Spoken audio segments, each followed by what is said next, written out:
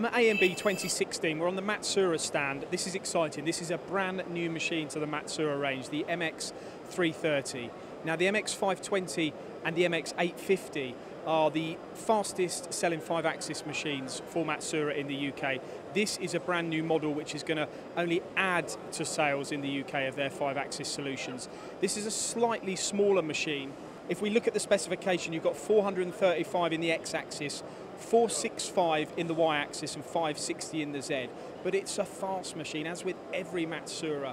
Extremely well built, hand-built machines. You've also got the latest MATSUURA control. You've got the Maxia spindle. You get everything that you would expect from a 5-axis machine solution.